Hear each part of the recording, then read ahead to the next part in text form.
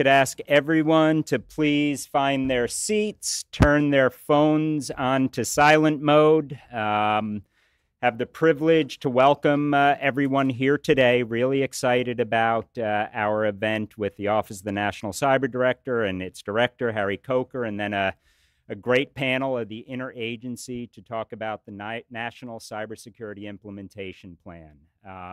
As I think many of you know, last July, a year ago, the National Cybersecurity Strategy came out.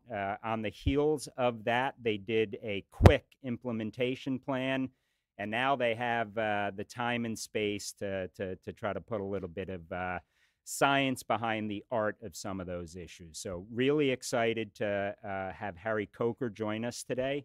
Harry was confirmed just before Christmas, so an early Christmas present.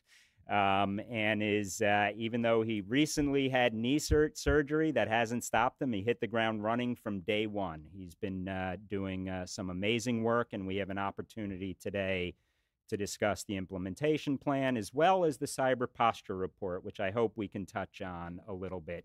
The posture report basically evaluates and assesses our cyber readiness, and it brings a little bit of science to the art of cybersecurity policymaking.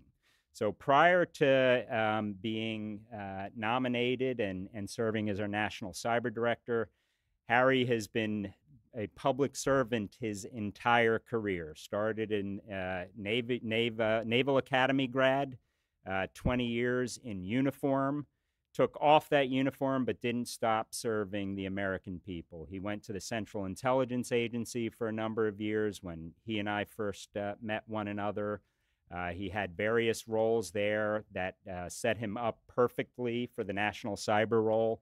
He was running the Open Source Center at the Central Intelligence Agency. He was part of the whole digital innovation team and lots of alphabet soup acronyms within all of that. And this is not an oxymoron. He was also public affairs at CIA. They do actually have a public affairs shop, and Harry did a fantastic job in that role. He went from CIA to the National Security Agency, where he was the executive director.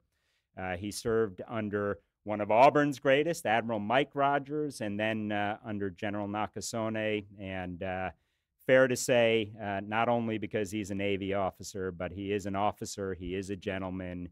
He's been a public servant his entire life, and I think that set him up perfectly for this current role. Harry, thank you for joining us today, and he'll start with some 15, 20-minute remarks. We'll go into a fireside chat, and then I will introduce Catherine Groenberg, one of our senior fellows, who will introduce the panelists from the interagency. Harry, please join me in welcoming Harry Coker. Thank you.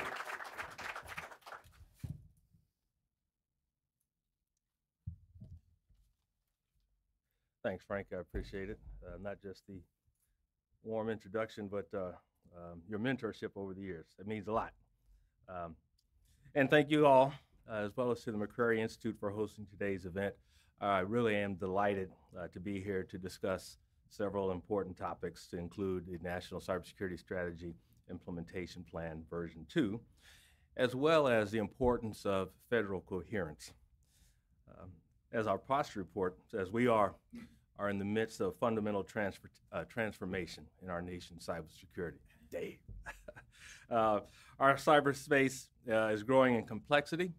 It's more interconnected than ever before, and it's increasingly defined by competition. The threats we face remain daunting, and our defenses are not impregnable. Aspiring just to manage the worst effects of cyber incidents is insufficient. Our work must continue to evolve to meet the changing and challenging landscape. And yet, we have made progress in realizing the affirmative vision for a safe, prosperous, and equitable digital future, a vision that is laid out in President Biden's National Cybersecurity Strategy. And that's the vision that guides the work of the Office of the National Cyber Director. Just 2 weeks ago, while many of us were at RSA in San Francisco, the Office of the National Cyber Director, ONCD, delivered a first-of-its-kind report to the President, to the National Security advisor, and to our partners, Congress. The 2024 report on cybersecurity posture of the United States provided our view on the state of cybersecurity in our great nation. I can say unequivocally that the United States national cybersecurity posture has improved and will continue to do so. However, it's clear that a reactive posture cannot keep pace with fast evolving cyber threats and a dynamic technology landscape. It's also clear that just managing the worst effects of cyber incidents is no longer sufficient to ensure our national security, our economic prosperity, and our democratic values. In the posture report, we examine the evolving risks to critical infrastructure, the persistence of cybercrime to include ransomware, the increasingly complex supply chain environment, growth of commercial spyware, and the power of artificial intelligence. And in light of these trends, a coherent program of action led by the federal government and aligned with our private sector and allied partners is required. Much of the work was captured in the first round of the National Cybersecurity Strategy Implementation Plan. As many of you know, we just published version 2 in July of last year, version 1. But here are the quick stats from Implementation Plan version 1. The federal government was responsible for 36 initiatives led by 14 different agencies. By the second quarter of 2024, 33 of those initiatives were completed. For those of you doing the math, it's better than any grade I ever got. It's 92%. 33 additional items are due over the next 2 years, and they're all on track to be completed, not just on time, but on mission. And thanks to the new version of the National Cybersecurity Strategy Implementation Plan that we'll discuss today, there are 31 new initiatives led by 6 additional federal agencies. And all of this work, and frankly, all of our progress is due to one key element: partnership. At ONCD, we are the center of federal cohesion for the cybersecurity ecosystem. We're tasked with bringing collaboration and coordination to all levels that's commensurate with our nation's security and the challenges that we face. And today, I am feeling bold enough to say that the level of coherence that ONCD and our mission partners have demonstrated is enhancing our national security. ONCD brings value to the cybersecurity ecosystem by bringing our partners together, developing strategies, and driving action. But our progress depends on the willingness, capabilities, and passion of our partners. Our important collaborators include our federal partners and friends across the entire federal ecosystem. It includes our international partners, our state, local, tribal, and territorial partners, those from industry, academia, and civil society, to include nonprofits, and many more that enhance our collective resilience to cyber threats. Congress has also been a vital partner in the implementation process, and we will continue to engage with our partners on the Hill to ensure that departments and agencies have the resources and the authorities that they need. But with no shortage of challenges on the horizon, the administration and Congress must continue to work together in a nonpartisan manner to advance U.S. cybersecurity and resilience. In fact, implementing our strategy requires more than a collaborative whole-of-nation effort. As I stated earlier, the need to partner with our international allies is a reality, so it really is a whole-of-nations effort that's required. So with our thanks again to McCrary Institute for bringing us together today, let me highlight just a few of the key elements of our new implementation plan. Critical infrastructure. That's one of the things that we're most proud of in the new implementation plan, and it's the new federal agencies that we brought to the table. Again, 6 different agencies are leading initiatives for the first time. 4 of them are sector risk management agencies. And I want to take a minute just to unpack what that says about our approach to partnership and how it embodies federal coherence. First, it's important to acknowledge that the administration has been very busy on critical infrastructure security policy over the last few months. The week before we released our latest implementation plan, The President actually signed National Security Memorandum 22 on critical infrastructure security and resilience. And NSM 22 came on the heels of the President releasing his budget for FY25. These documents all reflect a coherent approach to our efforts to build cyber resilience into our nation's critical infrastructure. They complement and build off of each other, reflecting policy, resourcing, and action that, when taken together, are multiplicative, not additive. And to understand the through line, let's first take a look at the National Security Memorandum. The process to update our critical infrastructure policy kicked off actually in response to congressional action, the codification of the Sector Risk Management Agency roles and responsibilities in the 2021 National Defense Authorization Act. Based on the input and impetus from our partners in Congress, the Biden-Harris administration fleshed out what these responsibilities really mean and what they need to mean.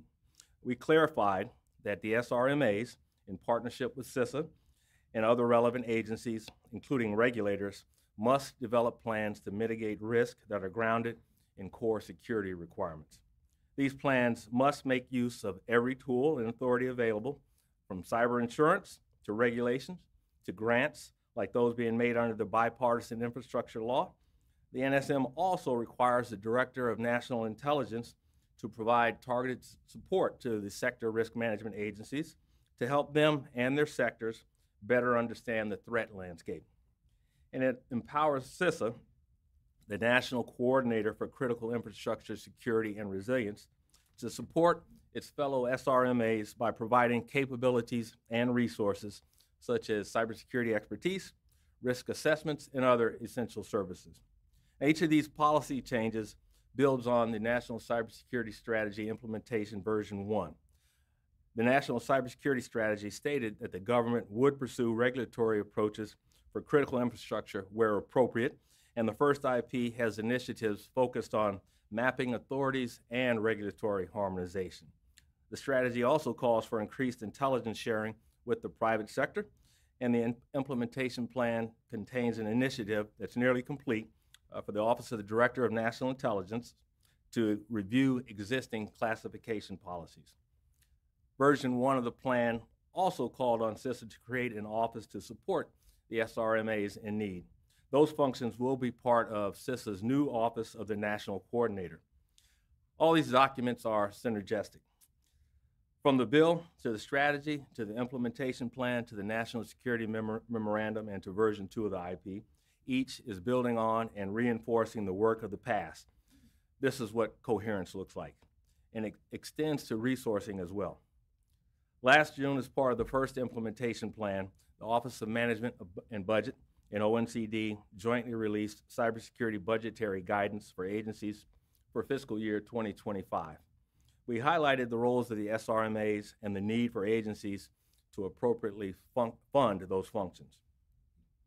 The President's budget proposal reflects exactly those priorities. The Department of Health and Human Services requested a $12 million increase for the cybersecurity capacity of the Administration for Strategic Preparedness and Response.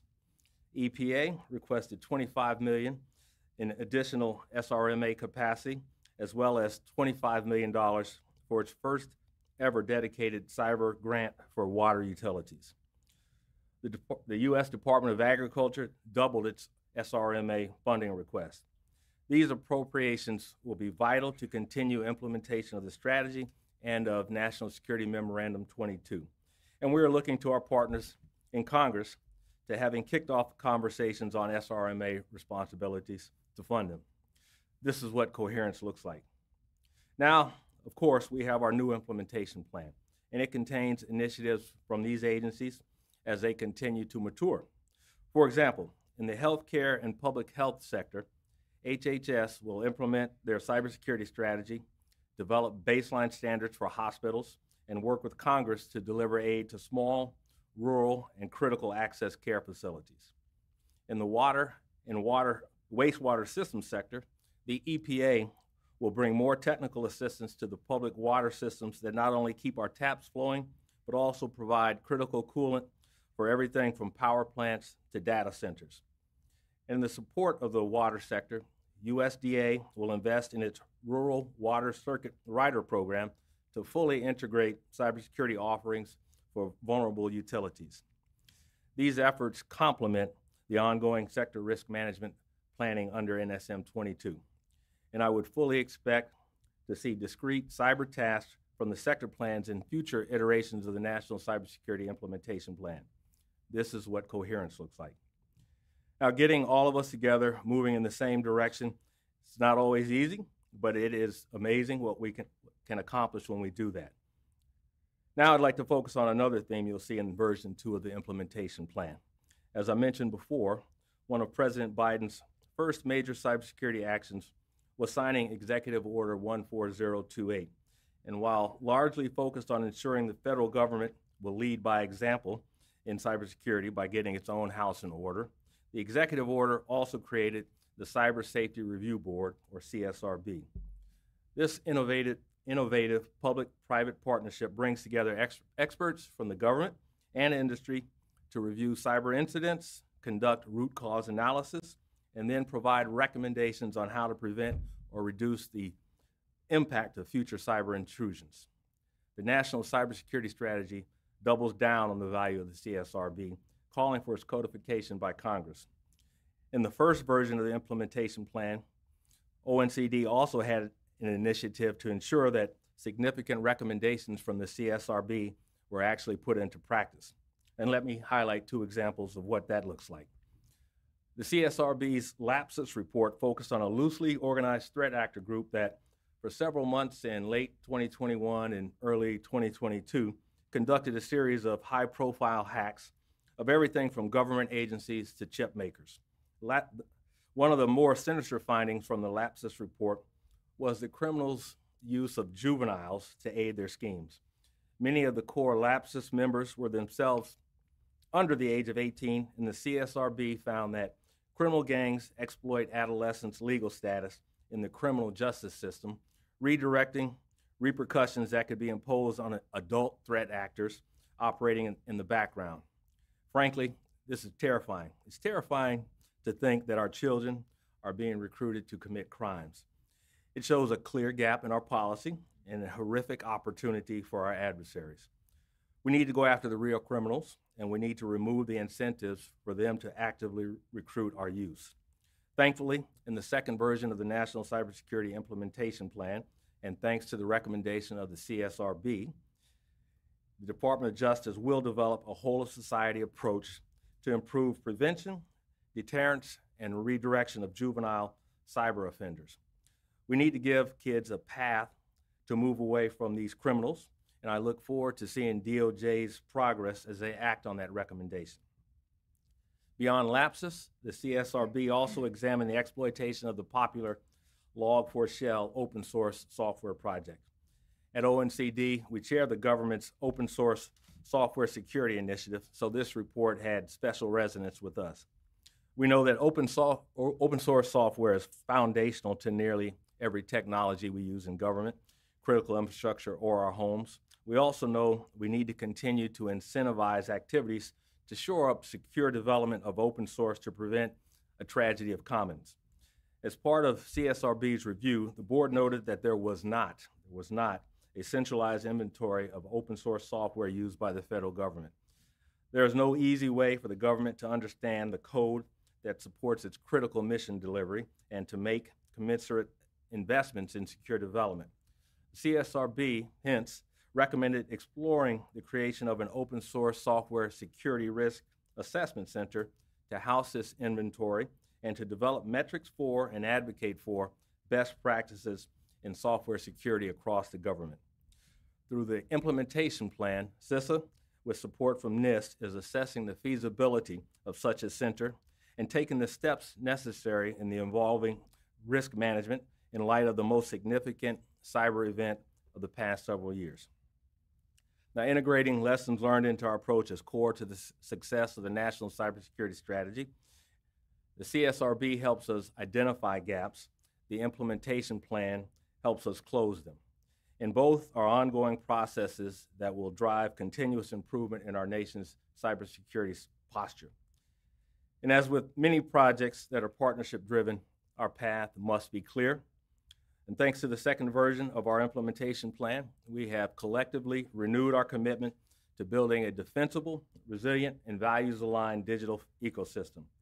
To our federal government partners that are part of today's program and our vital work ahead, we thank you. And Frank, we thank you and McCrary for hosting us, and I look forward to speaking with you. Thank you. Thank you. Yep.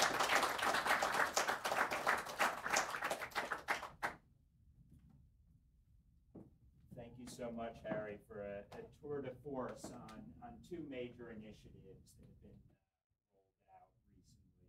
And, you know, when I look at the posture report in particular, I think it's bringing a lot of that thinking that the national security community understands and appreciates, but we haven't necessarily seen that through some of the broader civilian agencies. So I'd be curious what your thinking is. What surprised you?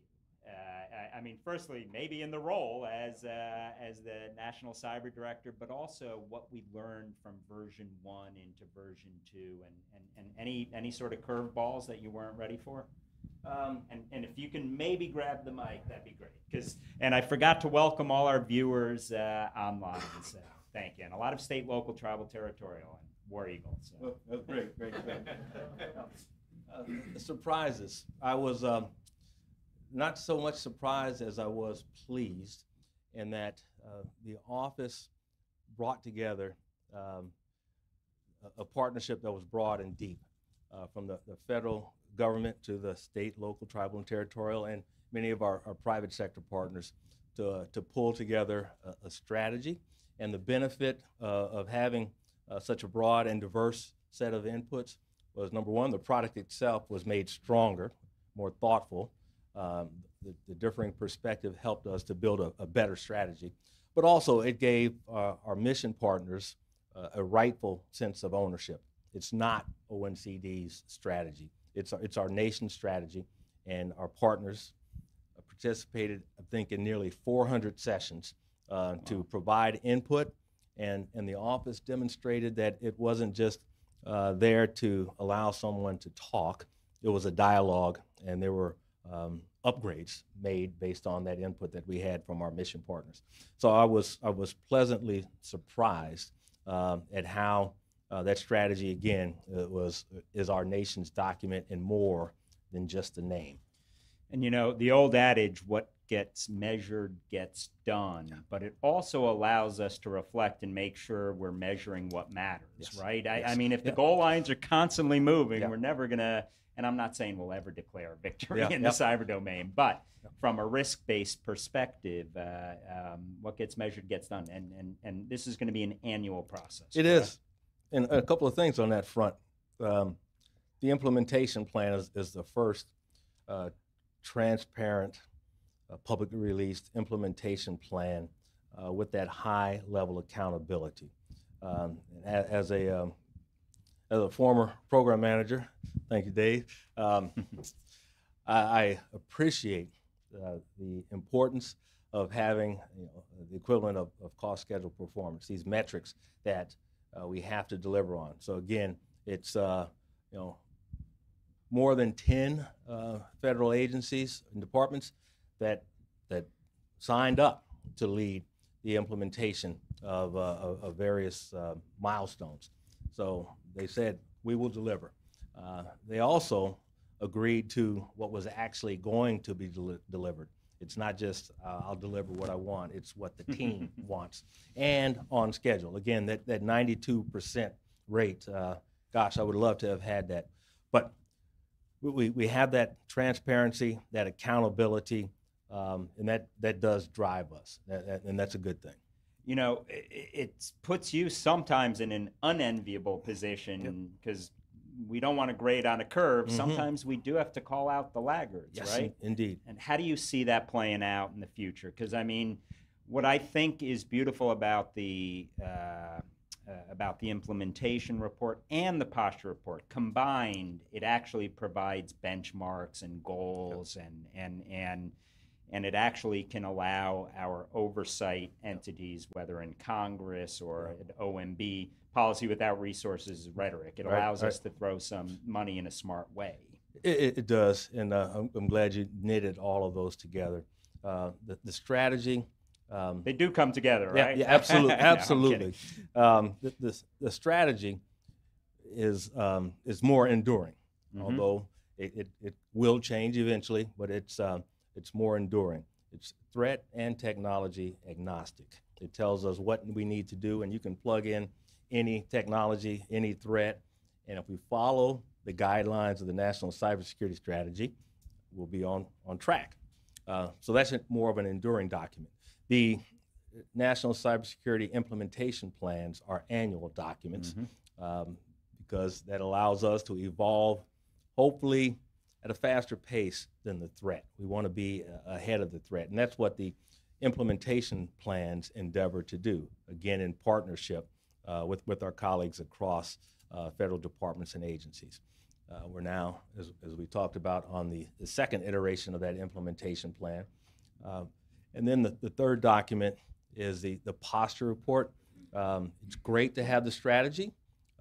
It's greater to have the implementation plan, and it's greater to have feedback to tell us, from my perspective, I like to look at where we're not meeting our goals as opposed to patting ourselves on the back for what we've got accomplished. I think bigger gains are there when we know where we're falling short. And so the posture report addresses the trends that our nation and frankly the world is faced with, and that's a good thing. So the strategy, the implementation plan, and the posture report, what we ought to be doing, how we have to do it, and when we need to have it done, and then the grade, if you will. Absolutely, and not to anyone who has not read the posture report, it is the best unclassified threat in a quick way. It covered the threat in an unclassified way, I think, exceedingly well. And none of this matters because the bad guys got to, unless we look at it through the lens of our adversaries. So, anything you want to? Yes. And that's one of the key points of that posture report, laying out the threat environment. Number one, our critical infrastructure is under increasing risk, and it will continue to be under increased risk. Hence the emphasis on SRMAs and support to state, local, tribal, and territorial entities. Number two, the supply chain. We've got to keep an eye on that. We've seen in the past where our adversaries have leveraged supply chain vulnerabilities to our detriment. We need to raise the awareness on that. Thirdly, the increased availability of commercial spyware is a challenge that, again, is going to take not just public-private partnership, but international allies to work on this challenge of commercial spyware. Fourth, the increasing trend of cybercrime to include ransomware that can impact all of us. And then the fifth of those trends in this threat landscape is artificial intelligence. And I don't know that there's ever been a revolutionary technology such as AI that's been in the hands of the general public. That's a challenge area for us. And it's a challenge in one part because there are benefits to AI. We need not sit in the corner and cry about AI. We need to recognize the opportunities that are there as well from a cybersecurity perspective in this case, and leverage our values to input guidelines to AI, and that is going to require partnership with the private sector and other nations as well.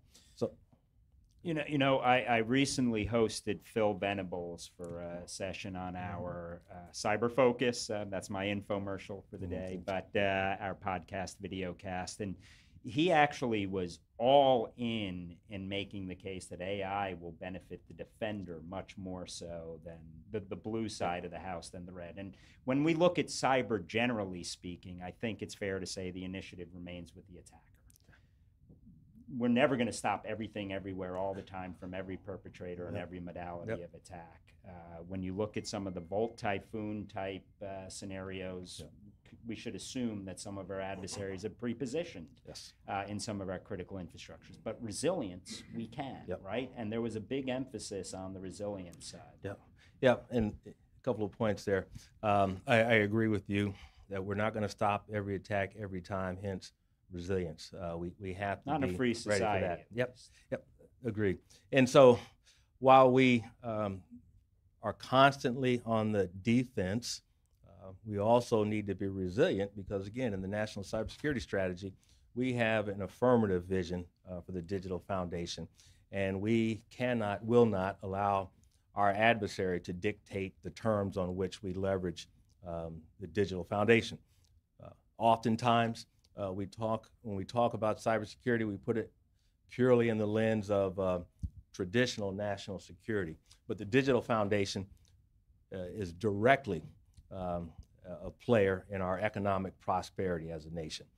So we need to be on the offense in ensuring that that digital foundation is available to strengthen our economic prosperity. You also mentioned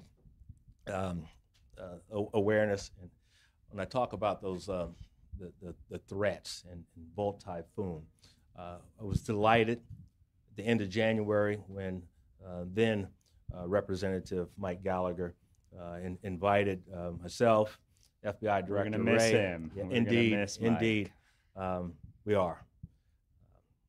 But we've We'll got still to have him move involved. forward. Yes, we will.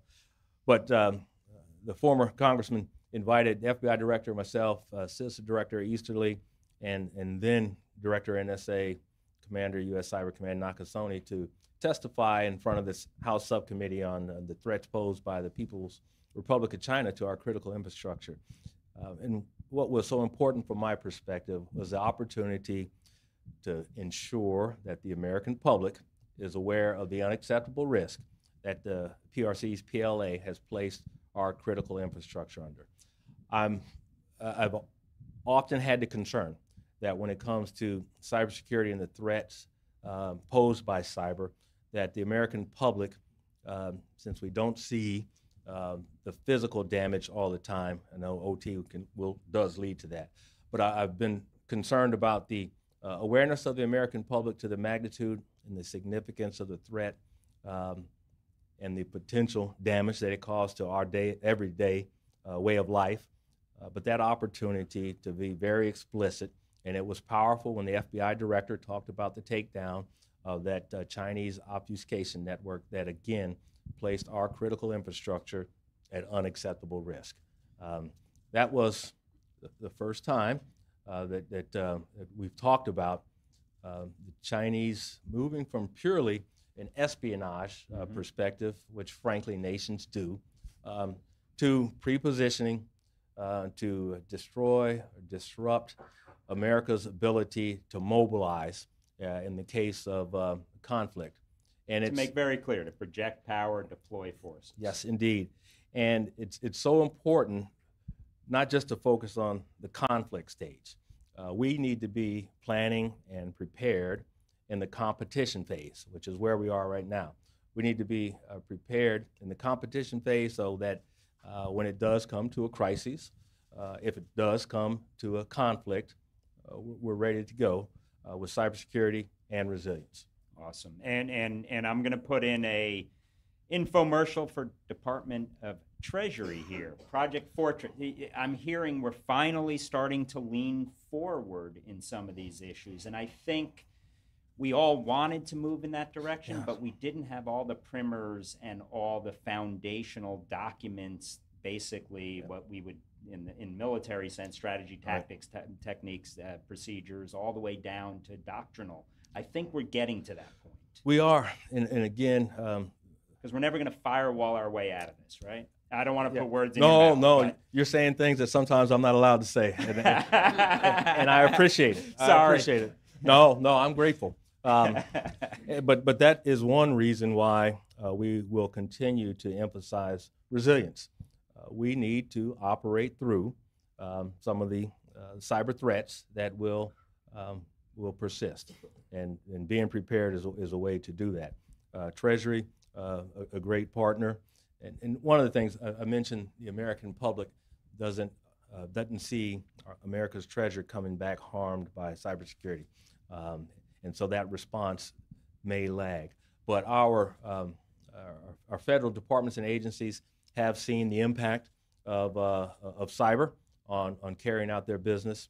Certainly our private sector mission partners have seen it as well. So there is momentum at that level, but we need to make sure, again, that every individual in America understands the potential that we're facing on the cyber front. And you opened up the opportunity to ask a question around OT and operational technology, which is becoming very difficult to discern. IT, OT, physical cyber, they're all kind of converging. Yep. Government likes to look at the world through its boxes and org charts. The reality is this is coming together, and OT does have kinetic physical impact. And when I think of the grid, when I think of ports, these are the sorts of things, and I was happy to see a real emphasis on that in the implementation plan. Yes, traditionally, and I'll paint with a broad brush, so pardon me, there are exceptions. Yeah. Traditionally, when we talk cybersecurity, the focus had been on IT, which I'll call the management of electronic data.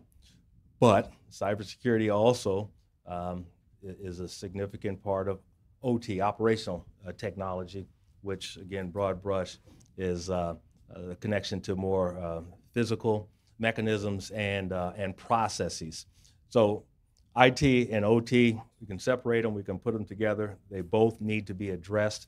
We will see more physical impact from OT, and that's where we need to focus on. You mentioned Phil Venable. He was on a PCAST team. On physical cyber. On physical cyber, that talked about the need for resilience when it comes to OT. But they're banging the drums on, don't just focus on IT, you have to focus on operational technology.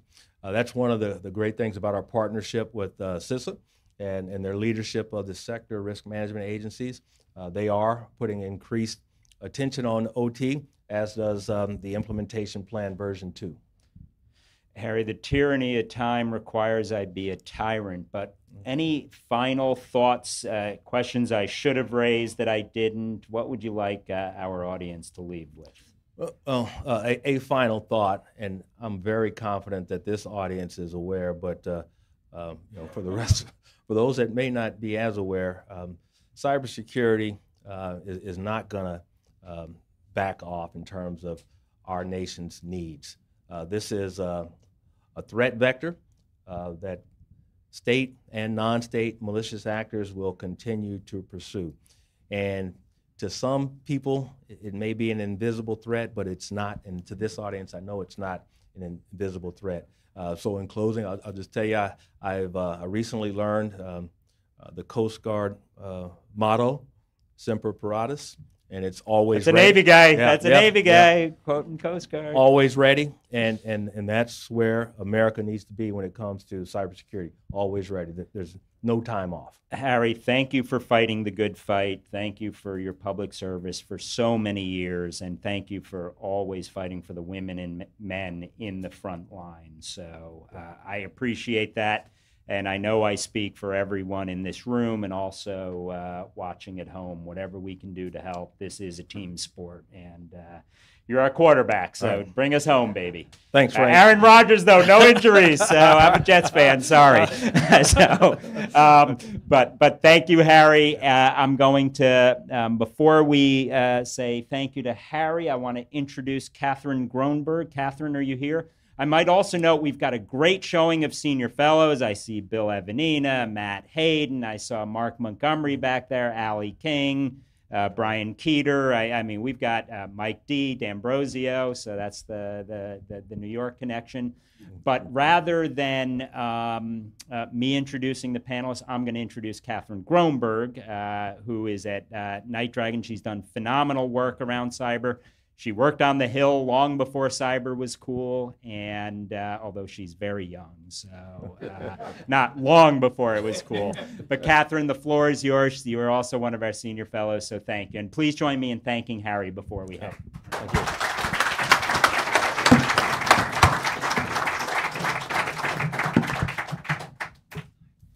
Good morning, everybody. I think we're going to ask our panelists to come up just as soon as that third chair is added. Thanks for joining us.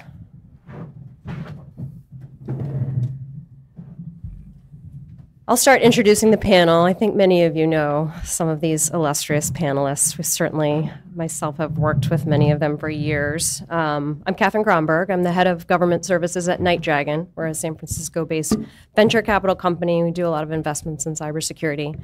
But I'm local, and as Frank said, I worked on the Hill. I'm so honored to be a senior fellow at McCrary Institute. What a great group Frank has put together. The Institute does so many important things.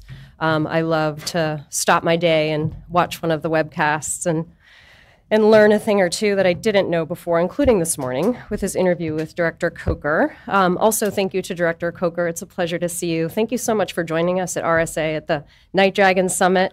It was a really busy day. We had a lot of announcements both by your office and CISA. So let me just tell you quickly, in case you don't know, who we have on the panel here. It's Nick Leiserson from the ONCD. He's the Assistant National Cyber Director. And then we have Sherry Pascoe, who's the Director of the National Cybersecurity Center of Excellence at the National Institute of Standards and Technologies. I'm trying to spell out acronyms to start with because not everybody on the conference line necessarily knows what NIST stands for, but NIST is the National Institute of Standards and Technology. And finally, we have Val Cofield, who's the Chief Strategy Officer for CISA, the Cybersecurity and Infrastructure Security Agency. So this is a great panel. We're going to do a little bit of a deeper dive into the implementation plan, maybe a little bit 1.0 and 2.0. We'll call it IP1 and IP2. That's, again, the acronym for the National Cybersecurity Implementation Plan. So to me, this panel really does embody the ideal of coherence that Director Coker was talking about.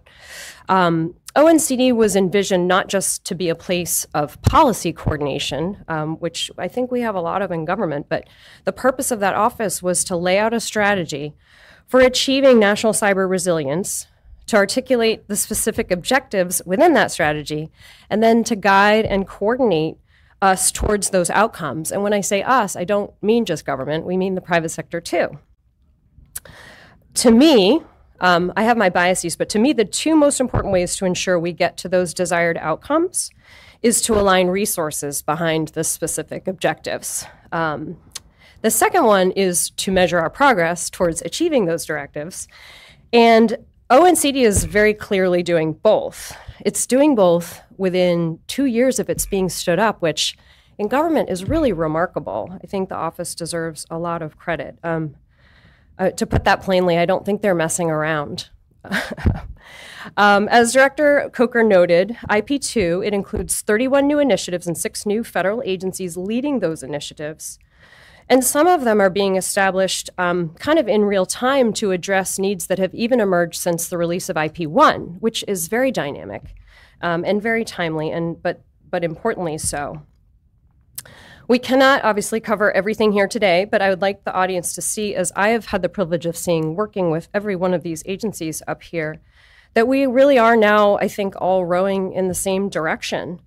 And as I said, it doesn't only include the interagency, it includes us in the private sector, and we have a huge stake in this. All varieties of private sector stakeholders here, and we also have responsibilities. So I think it's just easy to see these representatives here, they have such comfort and fluency, not only in their taskings under the National Cyber Strategy, but also with each other's missions. I think you'll see that here, as I've seen it. So let's get to it. I've already spelled out the acronyms, but raise your hand if I'm using one that you're not familiar with, or any of our panelists call us out. And I think what we'll do is turn first to Nick, who is really one of the people responsible for overseeing the development and execution of IP1 and 2. Nick, would you kind of walk us through what you believe are the key accomplishments achieved over the last year-ish that IP1 has been released? And then highlight for us like some of the new initiatives of IP2 that maybe Director Coker didn't touch on, and tell us a little bit about, what we got and then what we need to focus on for IP2. Great. Thanks, Catherine. Nice, easy, small question there. So a couple of things that I would say. First, thanks to you and Frank and the McCrary Institute for having us. It's great to be back talking about spreadsheets again that have been turned into documents that can be used by the private sector partners as well as the federal government to help understand how we're going about implementing the National Cybersecurity Strategy. I think partnership is just fundamental to the way that we work in the Office of the National Cyber Director, and that's why I'm delighted to have my colleagues from the interagency here as well to talk about some of the great work they're doing, but also why it's so important to us that we keep publishing the IP. I mean, I think one of the accomplishments from IP1 is there's an IP2. And we fully expect that we're going to keep seeing these going forward as a way, again, to provide some coherence to the work that's going on and also make sure everyone that is within the federal government, but all of our partners in industry, in state, local, tribal, territorial governments, even international partners can have an understanding of how we are achieving the president's vision that he laid out in the National Cybersecurity Strategy. So what are some of the great things that we've done as an interagency since then? I'm just going to pick 5, one from each pillar. But it's not, picking favorites is very difficult when there are 33 different initiatives that all completed in the last 9 months.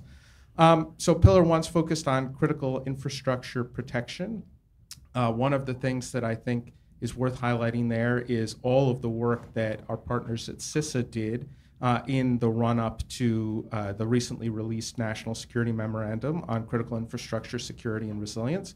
So one of the things that we highlighted in the IP was the need to analyze through the Federal Senior Leadership Council all of the different sectors, the sector risk management agencies, and that's work that CISA spent an enormous amount of time and effort doing over the last year. In Pillar 2, we're focused on disruption. I just was talking to some folks at the Department of Justice's CIO's annual cybersecurity conference. Sean Newell was on just before me. He used to be the senior advisor for the Deputy Attorney General. He's now running the National Security Division at Justice's first cyber section. And this is something directly tied to ensuring that at NSD, the folks who are focused on the national security mission of the Department of Justice, that there is a specific section just on cyber that can look at how do we increase the speed and scale of disruption operations. Sean is running that. He's doing a great job, and it's directly in alignment with initiatives in the IP to increase the resourcing and the organizational structures that Justice owns. And I think it's 2.1.3, but don't quote me on that. Okay. In Pillar 3, we're talking about market forces and ways to ensure that market forces are being leveraged to improve our cybersecurity. One of the things that we've seen a ton of progress on, in fact, the FCC, one of the 24 different agencies that lead something in the IP now, the FCC in March approved their Cyber Trust Mark, so that you should hopefully, knock on wood, by the holiday season start to see devices that have this trust mark on it that says, yes, this particular piece of technology was developed with cybersecurity in mind. Pillar 4 is focused on incentivizing long-term investments and kind of affecting the fundamental cybersecurity ecosystem. There, we'll take a little pride at ONCD, and one of the key accomplishments from IP1 is the release of the National Cyber Workforce and Education Strategy. That has really animated a lot of work at ONCD from our workforce team in terms of a couple of recent accomplishments that are maybe steps in the right direction, maybe a bit premature to call them accomplishments, but that we've seen is in skills-based hiring, both in trying to promote for contracts that the federal government has, where we're bringing on skilled cyber talent that there is not a need for degree requirements for folks that are being brought in on requirements. And in fact, not only is there not a need to do so, but it should not be something that we're seeing in contracts. We should be looking for people who are skilled regardless of what degrees they may have. And similarly, a couple of weeks ago at the White House, my boss, sitting right there, helped announce with the deputy director of OPM that we are bringing that same skills-based approach to for those inside the Beltway types, the 2210 series. For those outside, the IT, the big IT occupational series. And then finally, Pillar 5 focused on our work with our international partners and allies.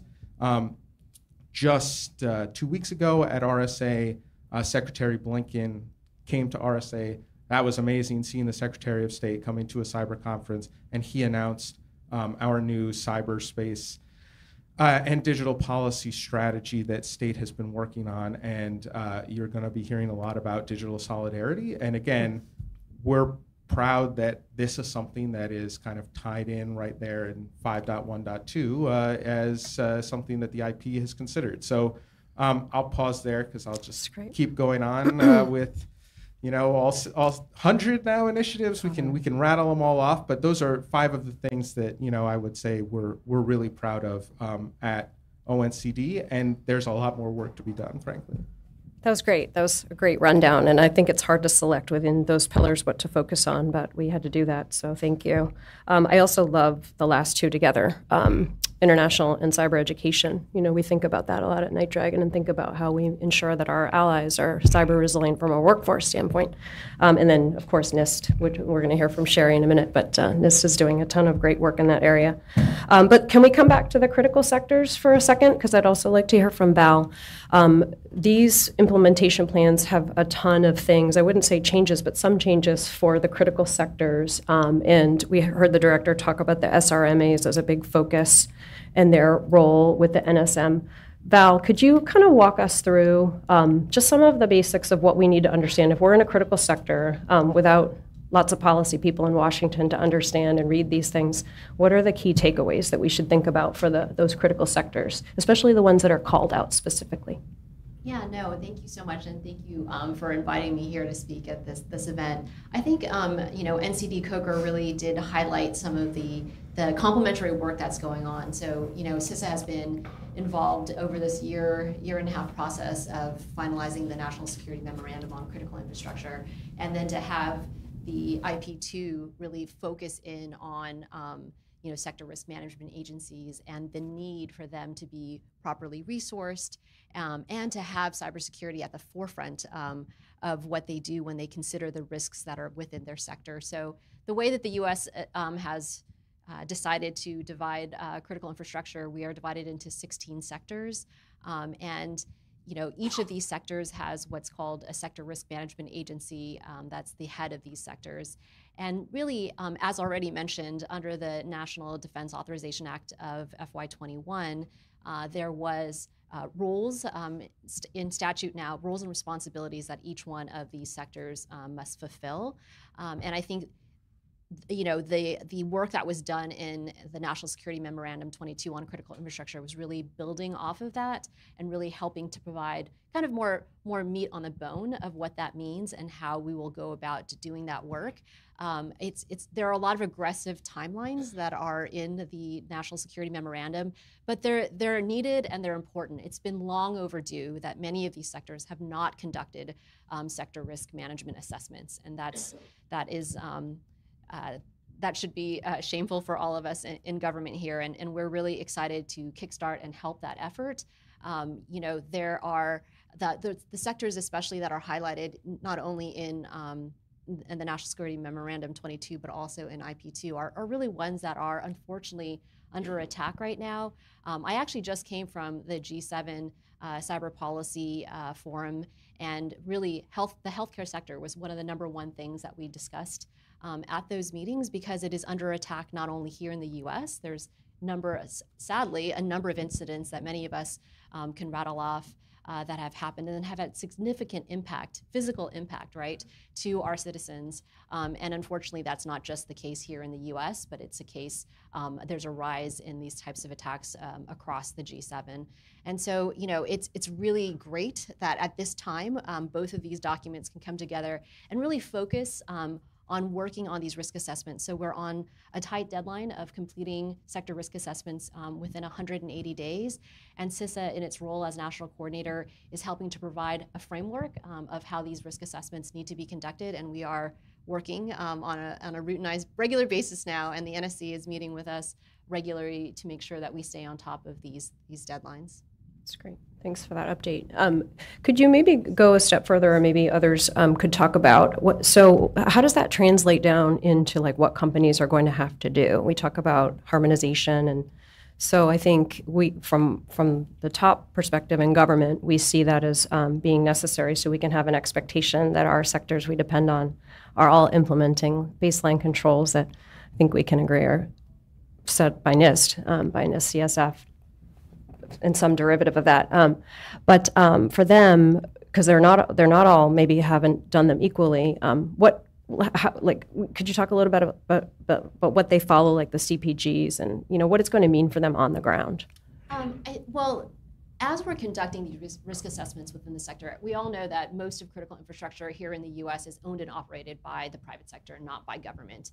And so it's really important as each of these sectors contemplate conducting and completing their risk assessment that they include their input from their sectors so that they are not doing this in a vacuum, but really understanding the challenges of the owners and operators within each of their sectors. And they're so varied, right? When you look at something like the water sector versus energy or treasury, they vary in resource, in cybersecurity maturity. And so I think some of the initiatives that we are trying to highlight and I think are discussed in both, or things that we are contemplating, is also providing innovative ways to provide resources to some of these sectors, especially those that are not as mature. And even if we provide them the CPGs or the NIST framework, they don't have the people, the skills, or the resources to implement them. And so it's just yet another burden that we put on these sectors. And so it's really important that we figure out how can we get the funding and the resources to these sectors. So we're trying to innovatively work with FEMA, with other agencies that have grant programs to help. The CISA does have their cybersecurity state grant program for SLTTs, and we've been trying to highlight priorities within these states that they should think about when they think about their state cybersecurity plans. But again, that's just a fraction of the funding and the resources really that are needed to really fix the problem. Good. Thanks for highlighting that. I should say, like, with increased funding out of the federal government for the state and local and tribal governments, I think it's been game-changing. We see it sort of down on that end, working with the states. So I would love, speaking of supporting our sectors, I'd love to turn to Sherry at the NCCOE, and I'd love to give you a chance to talk about what NCCOE is within NIST, because NIST is a large agency that we know under the Department of Commerce that creates standards for us of all varieties. But NCCOE has a very special mission. I was so lucky to participate frequently with NCCOE projects over the years. One of the most exciting ones was the Zero Trust project, which has become really important to how agencies are thinking about cybersecurity. But talk about NCCOE. I don't think people realize how much they are producing products that are specifically to aid specific sectors in implementing cybersecurity best practices, OT, and all kinds of things that you can't just get out of the core CSF. And could you talk a little bit about your specific taskings relating to IP1 and 2, because there's some really interesting things in there, I think very critical. The semiconductors project that you're working on stands out in particular. If you wanted to spend a little time on that, that would be great too. Yeah, thanks for the question, Catherine, and it's a pleasure to be here. Thanks for the invitation to allow me to talk a little bit about the work that we're doing at NIST under the strategy. So the NCCOE, I recently became director in the fall and have enjoyed, working with the team at the center, the National Cybersecurity Center of Excellence. We are a part of NIST that's really focused on transitioning standards into practice. So standards are on paper. They can be difficult to implement. And so we really do work in collaboration with industry to help, take existing standards, build out use cases that show how to use those standards. And of course, along the way, we're identifying improvements to products, we're identifying improvements to standards that feed back into that kind of standards development process. So we've got a number of priorities that are very much aligned with the strategy at NCCOE. We're working on a really great project to help organizations to migrate to the new post-quantum crypto standards that NIST will be releasing this summer. And we've got more than 40 collaborators under CRADA from various vendors, financial institutions that are all going to be working over the next several years to support this transition.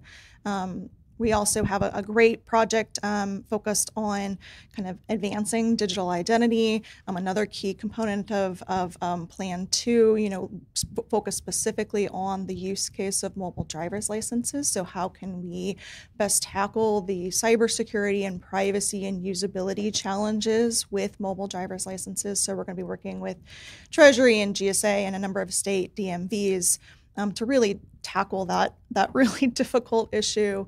And overall, I think it's worth saying, NIST as a non-regulatory agency, right? We have to work with industry.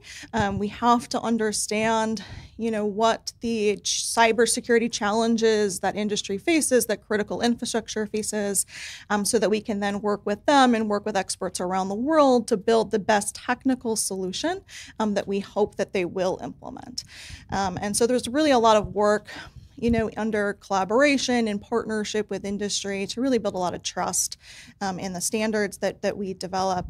And so specifically on some of the work on standards under the strategy, we're pleased to say that we've implemented the initiative to re-stand up the interagency working group focused on cybersecurity standards, where we're going to be increasing communication across federal agencies so that we can make sure that the United States remains an active and participant in kind of global standards efforts.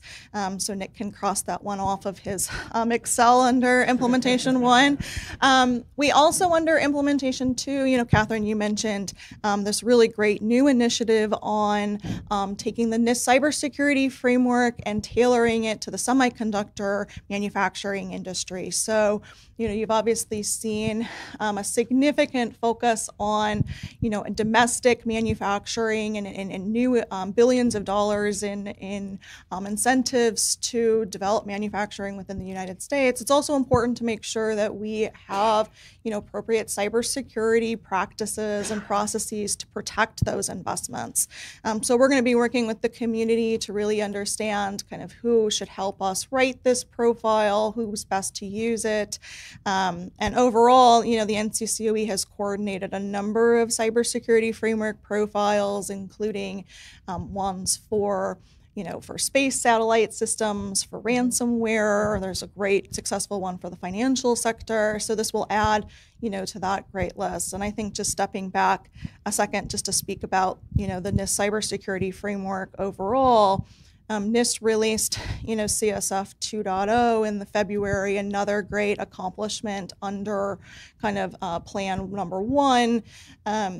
We believe that the framework is a foundational and essential tool for all of critical infrastructure, all of industry to leverage to reduce their cybersecurity risks. And I think it also really helps to meet the pillar focused on kind of rebalancing accountability, the kind of an enhanced focus on cybersecurity governance and leadership from the top, the expansion on cybersecurity supply chain and secure software that we included in the framework, I think will drive a new level of responsibility that we haven't been able to drive before.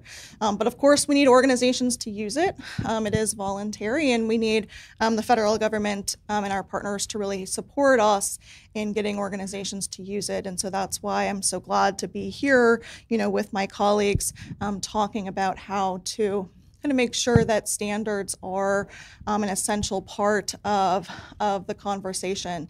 I'll make one point about that is we've got a really great partnership with the State Department. Nick mentioned the new kind of strategy focused on international cyberspace policy. The strategy talks quite a bit about leveraging the NIST cybersecurity framework internationally, and we've done a lot of great work with state to kind of talk to other foreign governments. They've picked up the cybersecurity framework for their own uses within their own regulations, so that focus on international harmonization is also a really big, priority for us as we move forward with our efforts under the strategy. Great, thank you so much. So just I wanted to recap a little bit. So we've heard about kind of some of the new I would call them initiatives that have, that are more under IP2. We heard about your semiconductor profiles effort. We heard about the Lapsus-inspired juvenile justice program. And then we talked about the open source. Is there anything we're missing that anyone would like to highlight? Because those are cool. We could talk about those. But is there anything else that everybody should know about if we're talking about IP2? Nick. I mean, sure. What are we missing? How many do you want to hear? No. Give us your so top a couple of others that I would highlight.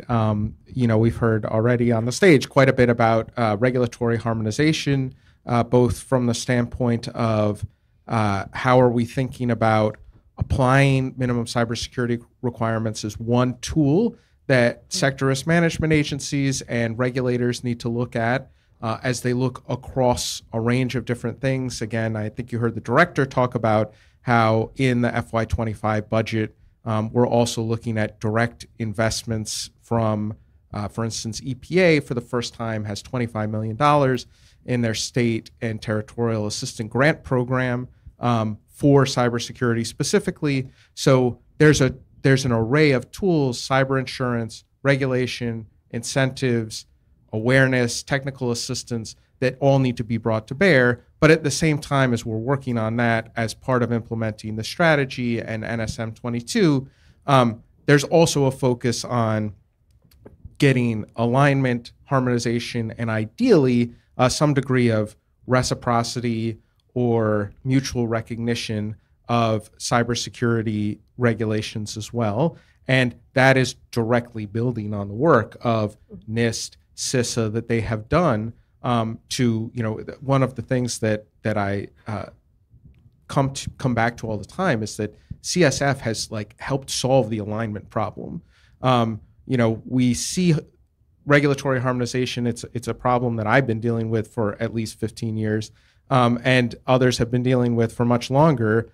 But the alignment problem of regulators are speaking different languages is, I'm not going to say it's completely solved, but if you look at how things have changed since NIST released CSF 1.0 in 2013 to today, it is night and day in terms of our understanding of risk. And now we're kind of trying to take the next steps to ensure that requirements are actually that are derived from a common understanding of risk are the same, and then that there's some recognition. So one of the things we talk about in IP2 is how can we pilot this in a way of saying what is actually a mutual recognition or reciprocity framework that could be applied.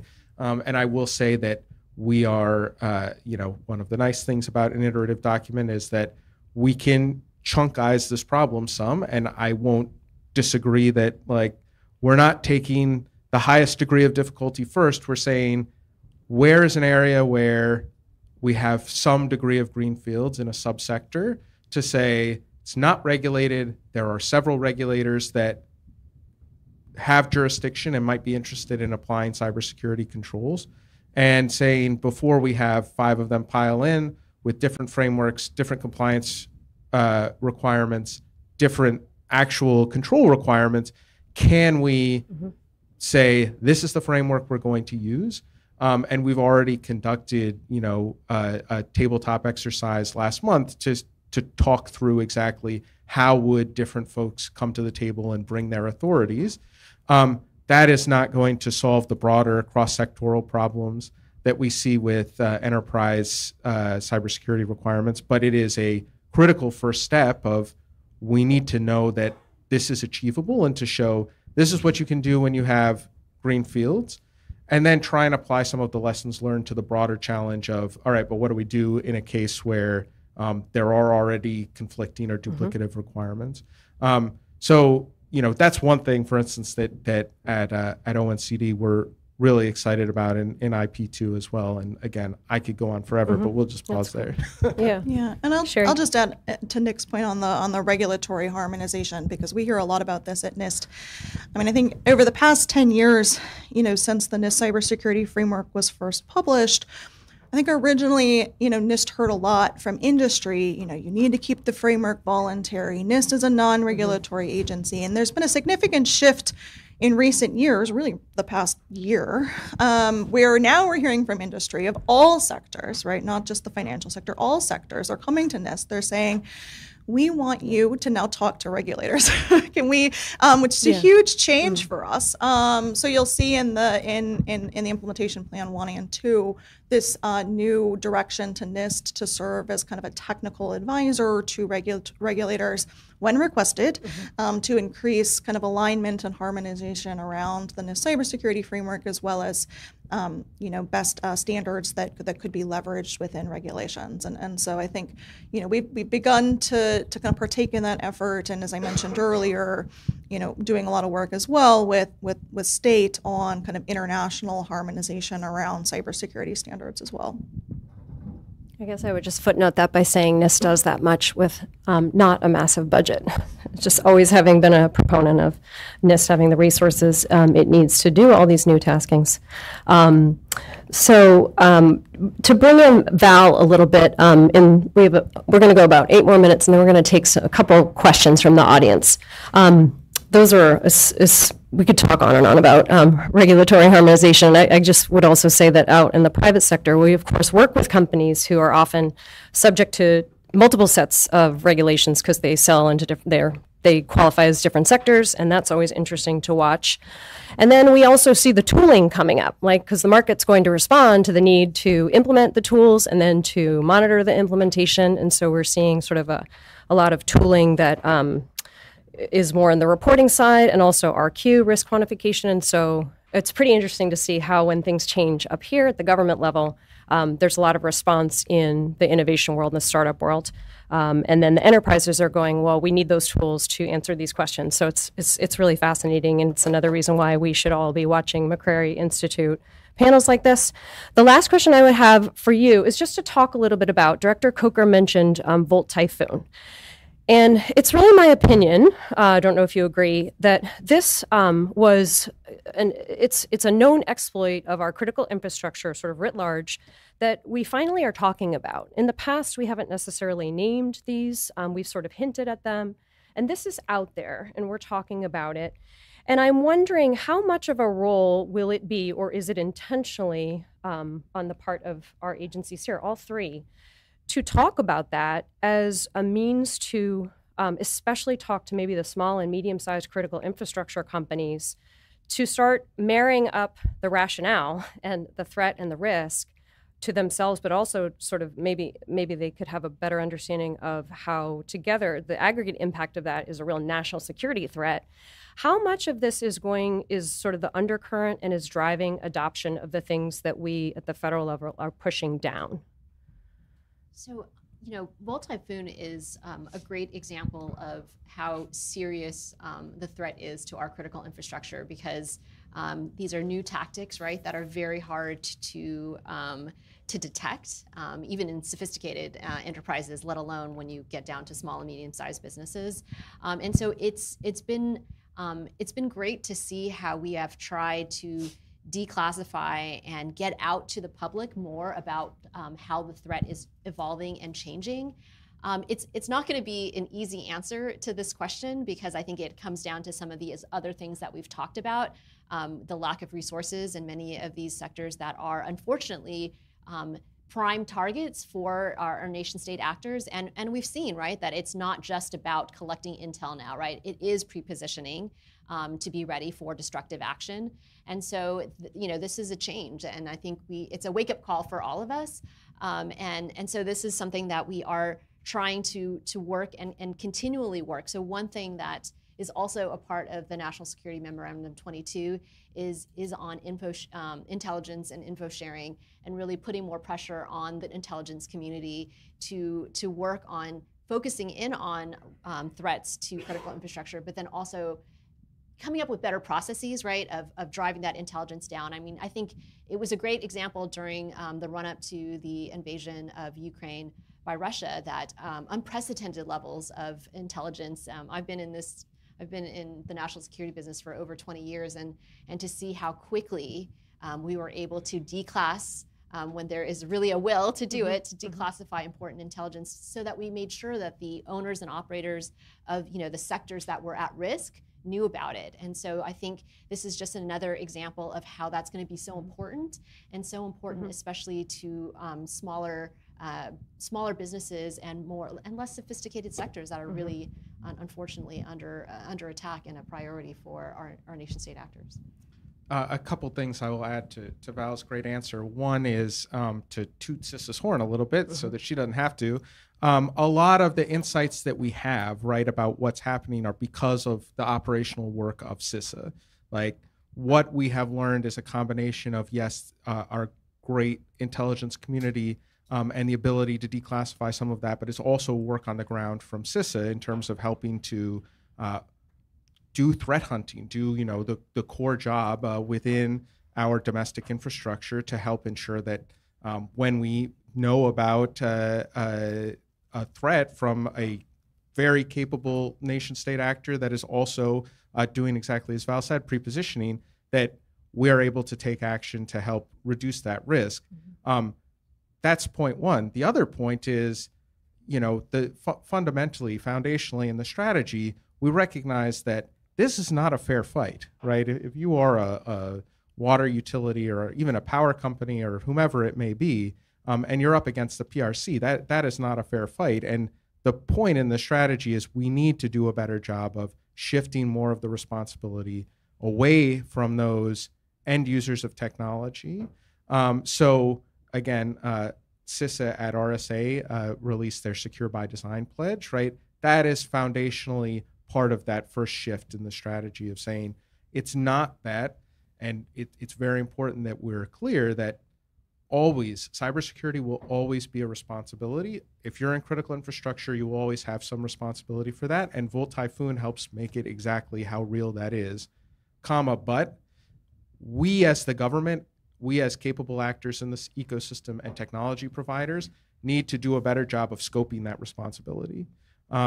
And that means saying, yes, there are specific things about your network, there are specific things about your operations, the data you have, et cetera, that only you're closest to them, you need to make decisions to help mitigate those risks.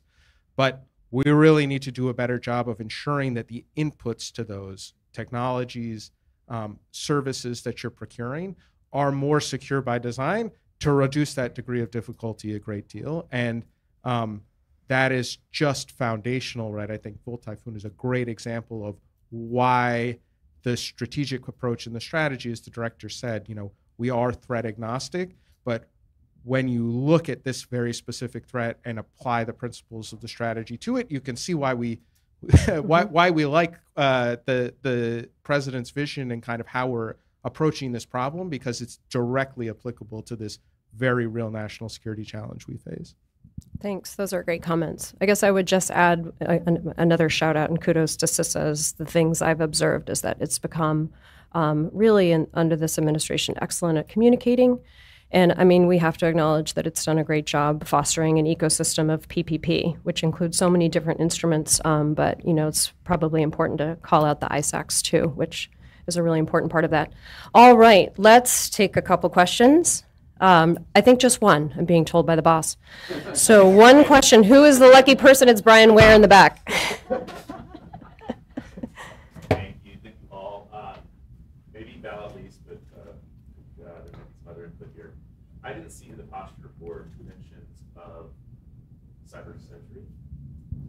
And so one question is, how have we seen the role of cybersecurity, the significant funding that went into it after SolarWinds?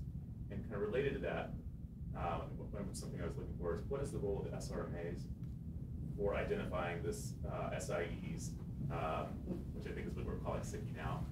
And so those two are kind of part of the same thing in my head, maybe different in yours. So that's my question. So I can start.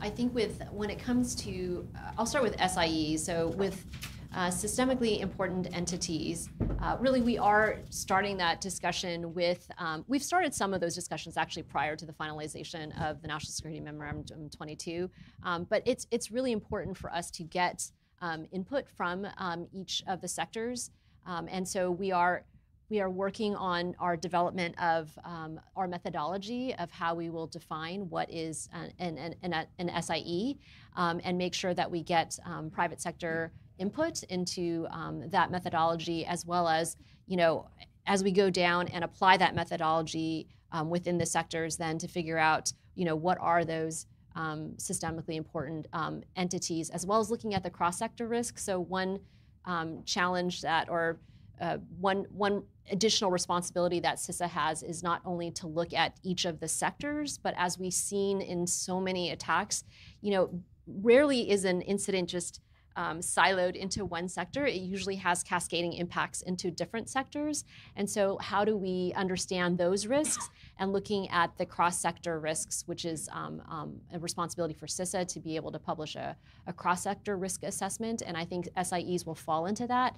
And then also, the important question is, so what? So what if you're an SIE? What does that mean? And certainly tools like Cybersecurity, they should be first in line to receive tools like that to be able to have that advanced detection that we can really help monitor with those enterprises. But that's still something that we haven't made final decisions on. Everything's still pre-decisional, but we are thinking about all those things. Nick, I don't know. You seemed like you had additional things you wanted to say. We can take one more. In the back. Thanks.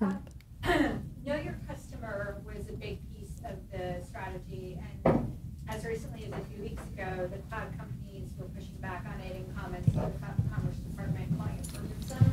So I'm just wondering what the current status of that is, if the administration is continuing to push hard for those rules and cloud industry to take more responsibility.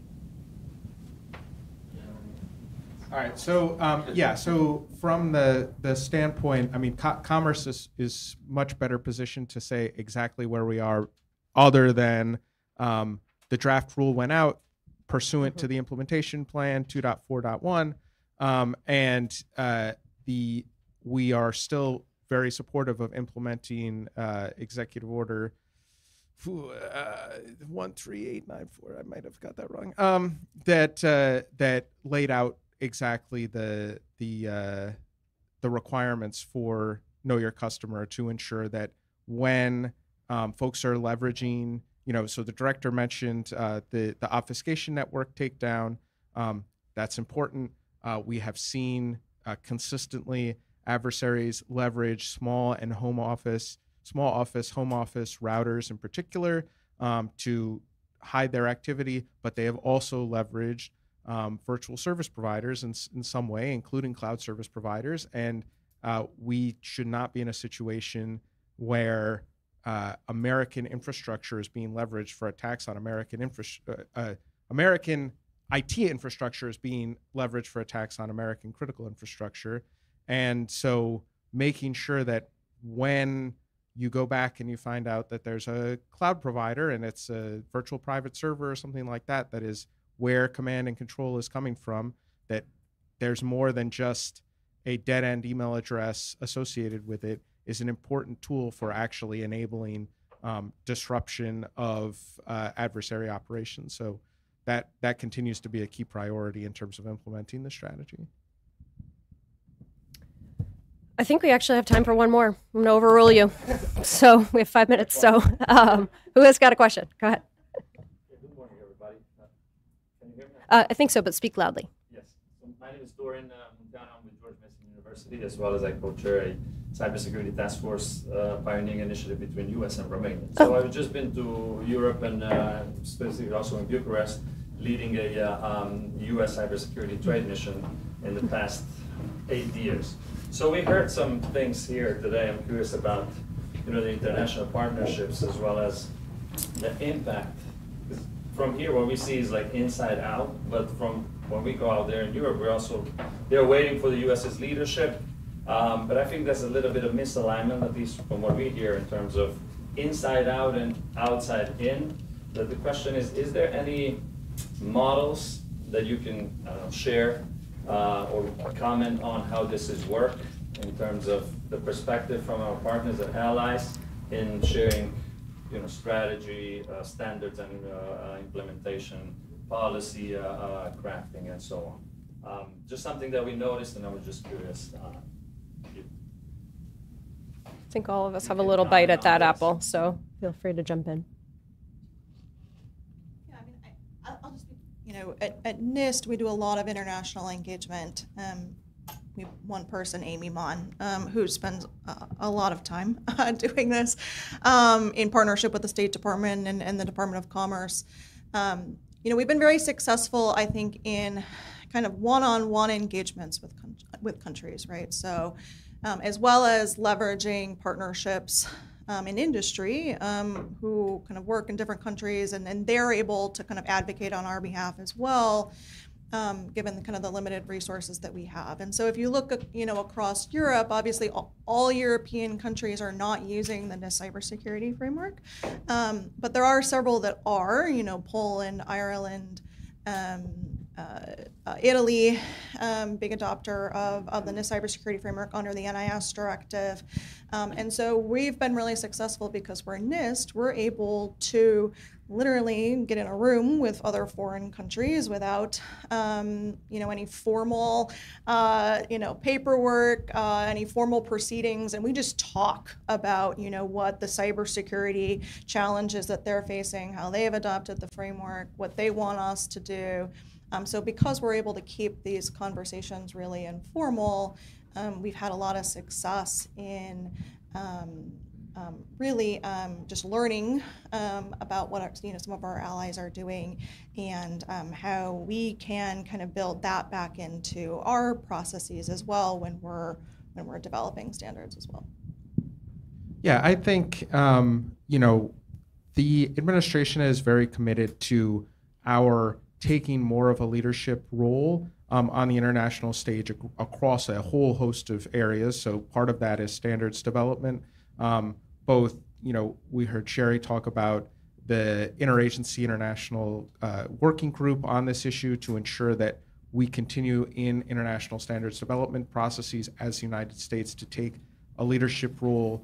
The administration also released an international standards strategy a couple of months after the national cybersecurity strategy came out to again say, we as the U.S. we are looked at by partners across the world as wanting to take a leadership role. We need to take that seriously, and it's vital for our economic prosperity and also our national security. Secondly, though, on the policy front or even the regulatory front, I think there is a lot of activity that we see, particularly in the European Union. And we very much look at things, and I spend time, I know the director spends time talking to international partners. Critical infrastructure regulation comes up. And I think from our perspective, it behooves us from a national security perspective, and it behooves American companies when we have a good, solid, foundational United States approach to how we believe we should best mitigate cybersecurity risk and can say, this is the gold standard, this is the way that you should approach these problems, rather than maybe being in more of a reactive posture to what's happening in other regimes. So one thing, again, to highlight there in terms of trying to drive some leadership, Secretary Mayorkas has done a very admirable job of working with his partners in the EU Commission that has translated into work between CISA and ENISA on incident reporting, something that CISA is working very hard on right now in alignment with the strategy, and ensuring that at the least we already have a good mapping from ENISA and CISA of the various incident reporting regimes that apply in Europe and the United States, and hopefully driving towards more commonalities in terms of what is going to be reported, et cetera. But I think absolutely, from our perspective, it's vital that the U.S. take a leadership role on cybersecurity policy, again, so that when we have partners and allies looking, we have something to say, yes, this is the approach that produces good outcomes, that is sensitive to industry concerns, and that does actually improve our cybersecurity posture. I guess I would just take a second to add a little bit of industry perspective on that, because when you're dealing with cybersecurity companies all over the world, some of them have very big footprints with our international partners. It's always amazing how our international partners, both in Gov and in the private sector, they're always asking about how we're doing programs in the U.S. So they want to know what our federal cybersecurity programs are. And if you're familiar, you know it's like CDM for civilian, and now DoD has a few enterprise programs, and now Zero Trust. So how's DoD implementing Zero Trust? And they really want to hear from the companies who are in those programs. So we do a good bit of sort of explaining and advocacy, but they also want to know things like, well, then how does the federal government assess that? And you talk about FISMA. It's pretty incredible to have those conversations with international partners. And then they also want to know what some of the leading industries are doing. So they might want to know, like, what are the top banks in the U.S. doing? And, did they do something unique, which I believe they did, on third-party risk? They did that. And so our international partners are curious about that. They want to know about it. And so at the industry level, we do a good bit of explaining and advocating, too, for what goes on. So I would just love to thank our panelists, Nick, Val, and Sherry. Thank you so much. This was great. Great program. Thanks for all the work you do, and for your service, and Director Coker for joining us this morning. Well, thank you, and thank Catherine for her phenomenal job moderating. Forgot to highlight a couple of our senior fellows that I forgot to mention. George Salmaraghi is here. I saw Andrew Howell. I saw Chris Roberti, who's a soon-to-be-announced senior fellow, as well as Brian Ware. So before I let you escape, need to say thank you to the Office of the National Cyber Director. Special thanks to Jen Berlin, Victoria Dillon, Manali Basu there. That's a phenomenal team you've got there, Harry. And I'd be remiss if I didn't thank my team. This is our first rodeo in our new offices. So a lot to work out, but I wanted to introduce my COO, Nick Sellers, who's joining us down from Auburn. Don Kaufman, who's back there. Troy Hudson, who's outside, Dr. Whitman, Taylor, a bunch of different people who made this all possible. Most importantly, thanks to y'all, and really appreciate it, and onward and upward. So thank you. War Eagle.